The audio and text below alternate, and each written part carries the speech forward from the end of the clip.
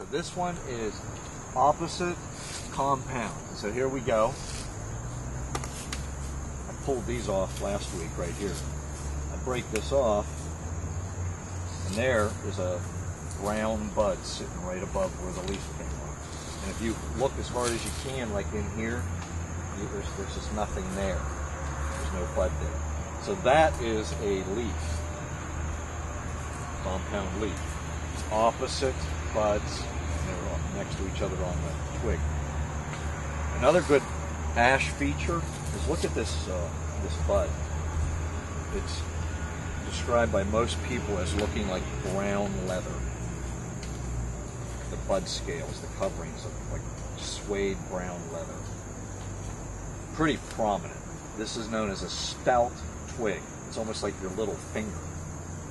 That's a 1 year old, that's a twig. So that's a big fat twig. So opposite fat twig, that could be another thing that you use. It's one of the stoutest twigs you'll get all semester. There's a couple of them. Does anybody see opposite branches anywhere? It won't be perfect every time. It's on there. But if you see opposite branches anywhere, the only way they got there were opposite buds. It can't happen any other way. So they definitely won't be everywhere. You'll just see them in spots.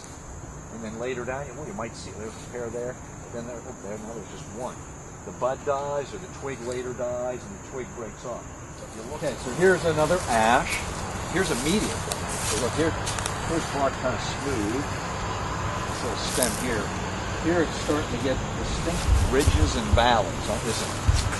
And then this one, this is getting into what's known as real classic ash bark. It gets a very distinct weave back and forth, and it sort of forms little football shapes or diamond shaped patterns in it, there and there. And people get to the point where just logs on a truck, they can tell, oh, that's ash, that's oak. And they look for that pattern, and they know they have ash bark. The fruit on this is called a samara. Anybody ever heard that term before? A samara. That's a winged seed. You know, maples get the helicopters, kind of famous, right? The flavor, right? This gets a helicopter, but it isn't curved like the ones you're used to seeing. They are straight. It kind of, to me, looks a bit like a broken canoe paddle. That's the blade. That's the canoe blade, and then the handle is busted off. It'll be up there. And let's see, maybe it'll even twirl. We'll see what happens. You ready? A little bit. They're old. They're rotted for a whole year. These are those leaf stems. These are araceous. And there's actually two things here. This is ash, and this one at the end there, where it's breaking. Look how long that is. That's a walnut. But you see how you can pick these up? Look at the difference in length. So walnut has a really big compound, and that's the walnut right there. Ash is a really important timber tree. It's not so much a wildlife one, this one. I mean, things can eat those little seeds, but there's not that much in them. But it's a very prized hardwood. Anybody know something ash is used for? Kind of famous? Baseball bat. Baseball bat. Yeah, that's going to be favorite summertime baseball, yeah. Most baseball bats are made out of wood, of ash.